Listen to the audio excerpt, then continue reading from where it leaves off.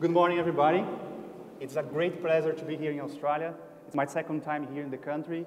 I'm pretty happy to be here. Thanks for having me. I will bring some news about Brazil. Hopefully you can understand my accent. I will try to do my best here in English.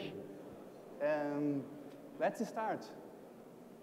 I would like to, now that you saw the picture, that doesn't make a lot of sense, but actually in Brazil in the 80s, the Crocodile Dundee was a very famous movie in my country. I was a big fan. And my colleagues in Brazil, they know that. And last night, they just sent me this picture because they are so jealous I'm here, they are not, that they are trying to make some fun about me, but I decided to bring it to you just to show how it feels. I wish that thought was for real, but who knows? Maybe Saturday morning I can go to see some crocodiles. But anyway, let's go to the presentation. I will speak a little bit about some things that are happening in the world, the changing world that we are facing. You know, I'm from Brazil, so 2 weeks ago I was there when all that scandal comes up. So I have a lot of news to explain what happened there, how is the situation right now, to try to understand how things can go going forward in the future. And of course, as a result of this changing world, this disruptive things, I will speak a little bit about the growing influence of Brazilian beef in the global market. And of course, we have a lot of challenges to deal in Brazil, but we also have a lot of opportunities that can become a very big amount of beef in the international market. And of course, what is our perspective of Australia in this global trade? So just to get started, I would just like to talk a little bit about these things that are changing our world, the way that we are doing business nowadays. Some overnight things are changing the way that we look at numbers, we behave with our clients. For example, as you know, in Brazil, last Friday, actually 2 weeks ago, I woke up in the morning and I saw a lot of news about our industry. So overnight, we lost China, Hong Kong, parts of the Europe, Egypt, a lot of markets overnight. So 61% of our exports were closed. We lost overnight. So how to behave in this kind of situation? What Brazil did to overcome that thing? I will explain a little bit. After one week from this news, we had all the markets reopened. So now Brazil is able to export to all these markets again. So I will explain why, what happened, what will happen, and what Brazil did to be able to recover so fast from that big scandal. And of course, we also have other things happening in the world. So we have Trump, we have avian influenza, for example, that is not from the beef sector, but it's just a way to see how things can change pretty fast.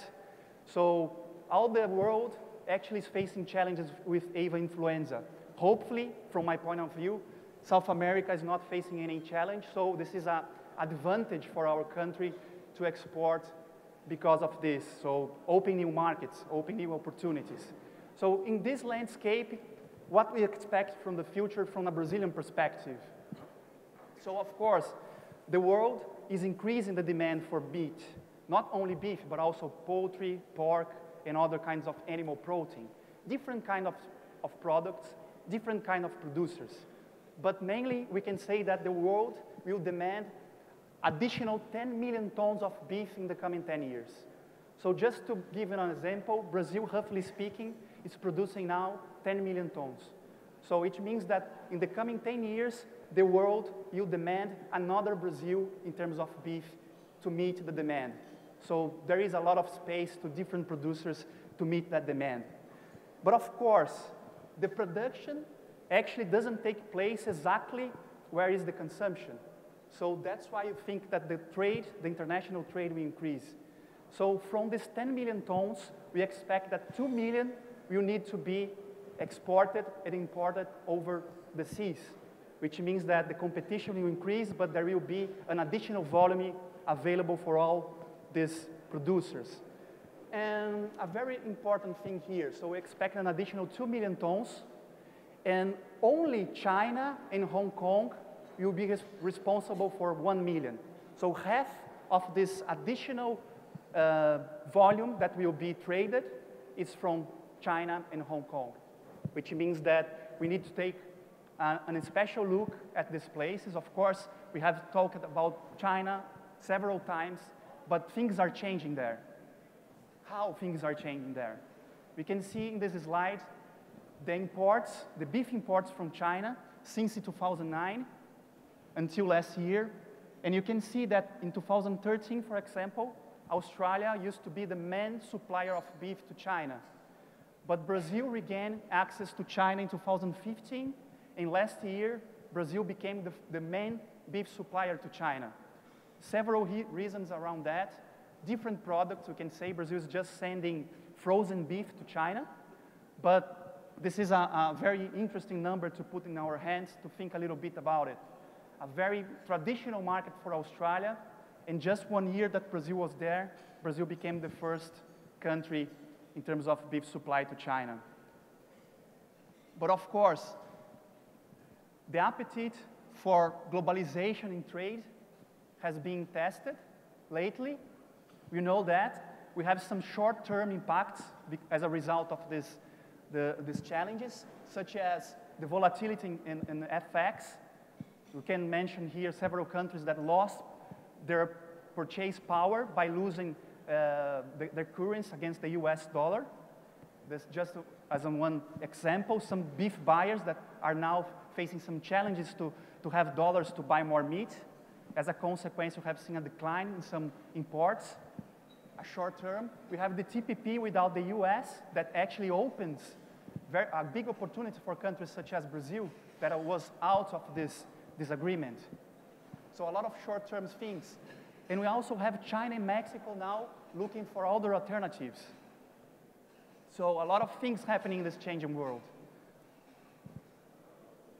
And as I said, Brazil, overnight, this giant in terms of beef production, poultry production, coffee production, overnight lost more than half of its market.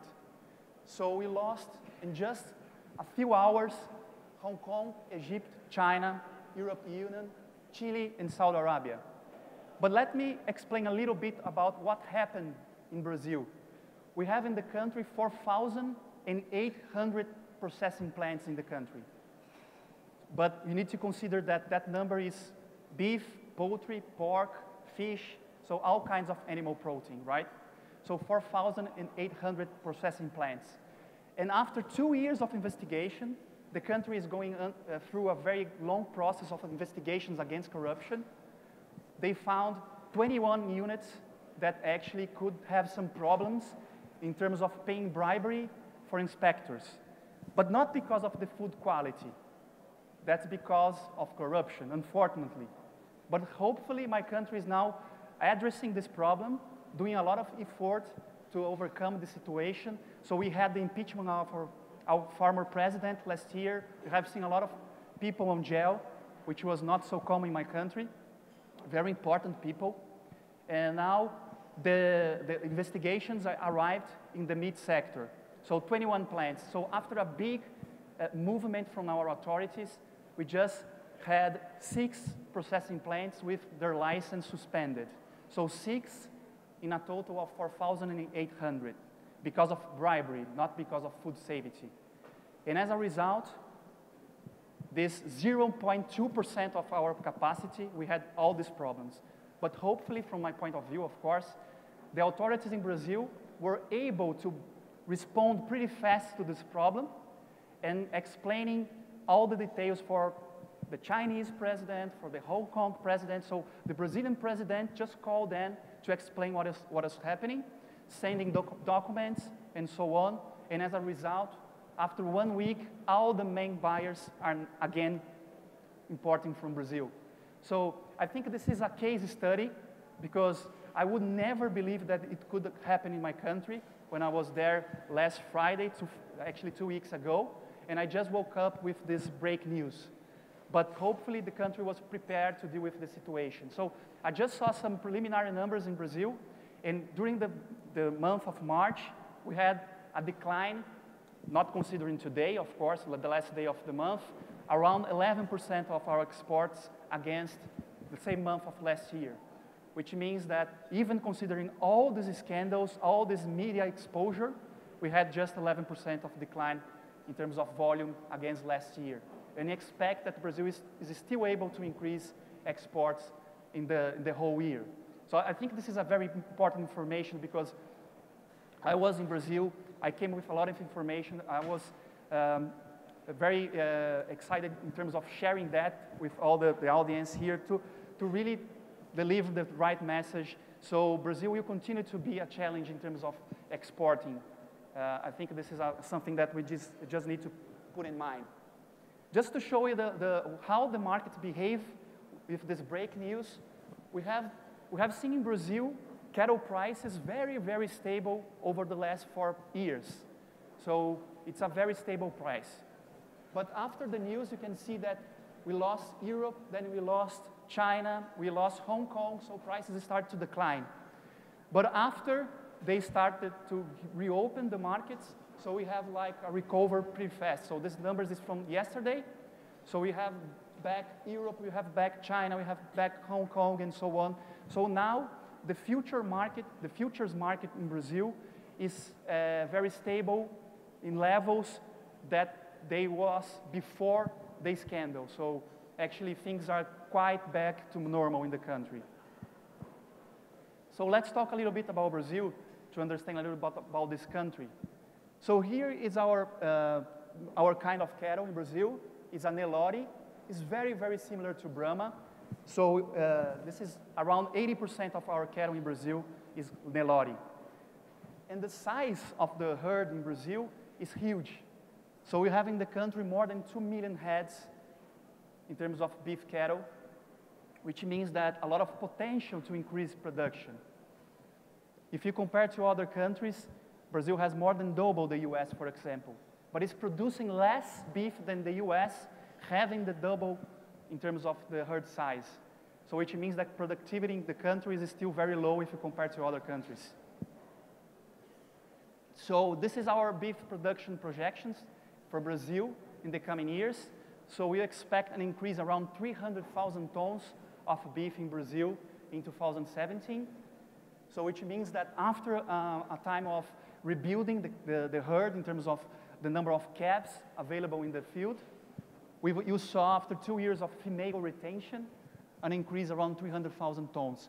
And we expect that over the coming 10 years, we're gonna see a pace of increasing around 3% per year in the country in terms of beef production. That's Brazil. I always like to mention that the country still has 65% of native vegetation. Sometimes on TV we see Brazil just destroying the forest. Of course, there are some problems in the country, but we still have 65% of our native vegetation in place, and is not allowed to cut a single tree without the government authorization. Some illegal things happen. We are trying to deal with that, but we still believe that the country will be able to produce a lot of food without having to cut a single tree. And in terms of pasture, the country has 170 million hectares of pasture, and the stock rate in Brazil is around 1 head per hectare. I will show some pictures here to explain why, but it's around 1 head per hectare in the country. As I told you, the beef prices in Brazil, actually cattle prices in Brazil, has been very stable over the last years. You can see here that since 2014, prices have been very stable. This is in Australian dollars, carcass price, so it's around $4 per kilo. But now that we are expecting an additional supply in the country, and the domestic market is not able to absorb all this volume, probably we're gonna see a decline in these prices over the year. And this is important to mention. The economy in Brazil just had 2 years in terms of recession, declining around 4% per year in GDP, which was terrible, all as a result of that corruption things that I was mentioning. And as the country is trying to deal with the situation, of course, there is a price, but I really believe that in the end of this process, the country will be stronger. But even though we had 2 years in recession, We expect that now Brazil will be able to start increasing again, but the domestic market will still be quite weak during the year because the unemployment rate in Brazil is quite high now. It used to be around 7% on 2014, and it is now around 13%, the unemployment rate. So the country is still struggling in terms of economy, and as a result, people are eating other kinds of animal protein instead of beef. But even so, after all this situation, the per capita consumption in Brazil is on average around 35 kilos of beef per year. So it is still a big internal consumption, around 200 million people, each one eating a lot, around 35 kilos per year. So what means it's a big, big domestic market, and we are just exporting around 20% of our production.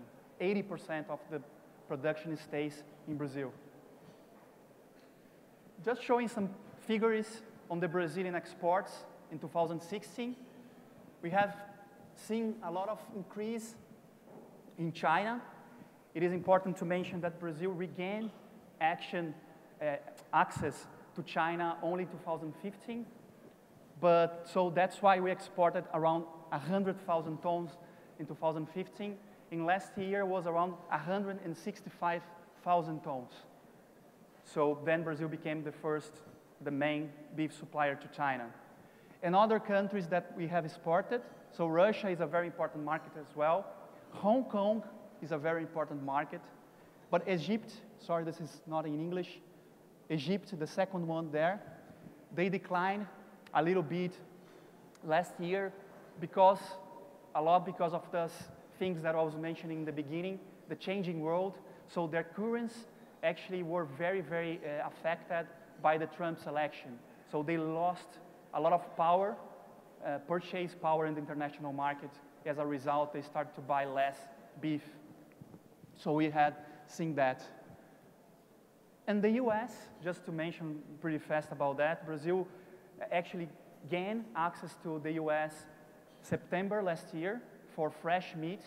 And in the first 2 months of this year, Brazil sent just 1,500 tons to the US. So a very small volume. Brazil doesn't have any quota agreement with the US, so Brazil will need to compete with other countries in a quota around 65,000 tons. And we believe that probably Brazil will export only 10,000, 15,000 tons this year to the US. But the thing is, Brazil is not trying to sell a lot to the US. The strategy was to get the US visa and our beef passport in order to have more bargaining power to open other markets. So Brazil will now target Japan and South Korea. This is a very strong thing that the country will try to do in the coming years. We have seen a lot of talk between the governments. So before the scandal, we were expecting some news during this year.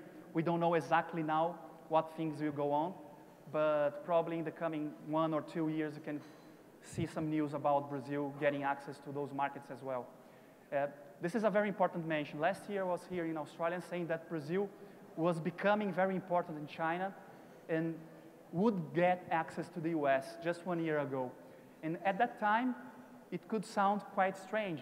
Are you sure Brazil will become a very important supplier to China? Brazil will gain access to the US? It's impossible, like a year ago. And happened.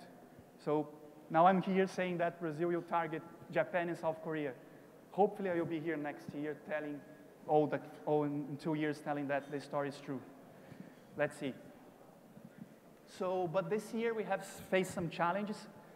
Of course, this is before the scandal. As I mentioned, during March, Brazil declined preliminary numbers by 10% in volume in terms of beef exports. But in the 2 first months of the year, Brazil had already declined around 6%, particularly because Egypt, because of that problem that I was mentioning in terms of currency.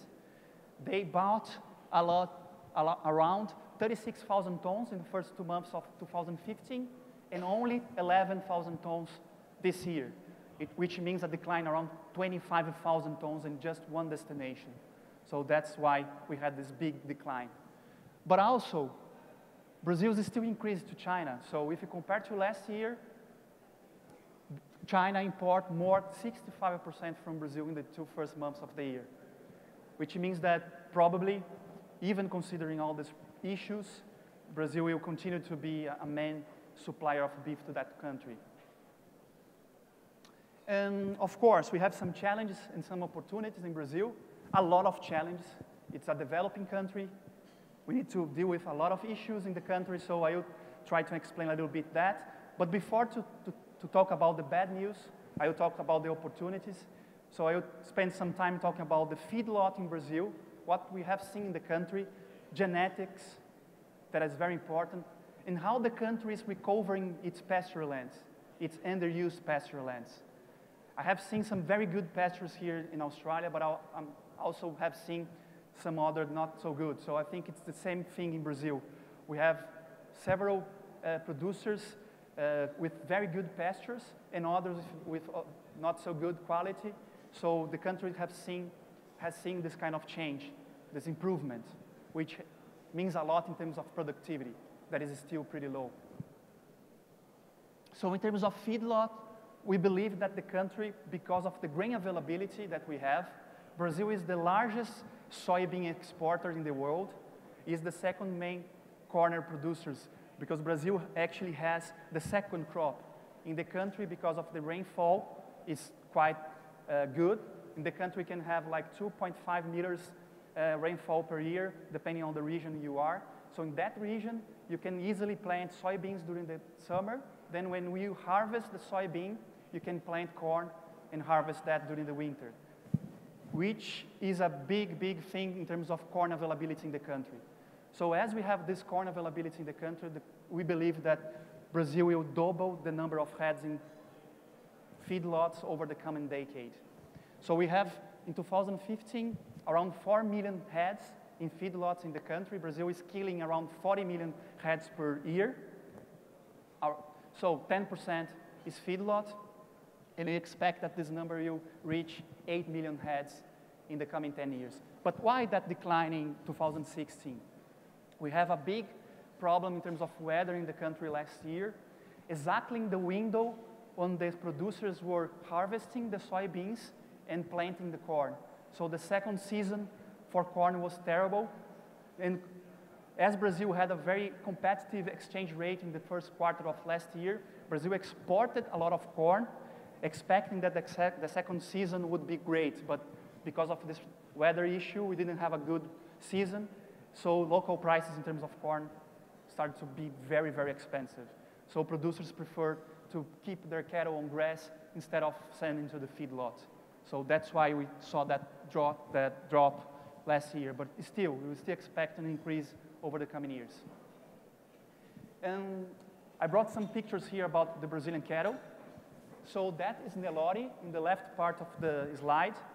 And I put the Brahma in the right just to show how similar they are. So it's a very similar cattle. In Brazil, we have around 70% of the cattle just like that. But we also have in the south of the country some European breed, so mainly Angus and Hereford. But in the south in Brazil is quite good in terms of weather. The temperature is not so high. It's quite similar to New Zealand, I would say. But if you are in the center of the country, which is the main place to produce cattle, it's very hot, such as here. So during the summer, you can see 35, 40 degrees Celsius. So you cannot bring a European breed cattle from the south to that part of the country without having problems in terms of performance. But the country is doing what? Is crossbreeding the two kinds of cattle in order to have an animal that is strong against the heat, against the flies and so on, but also have a good performance. So that is the strategy that the country has approached. Crossbreeding in order to increase the number of heads in the feedlot.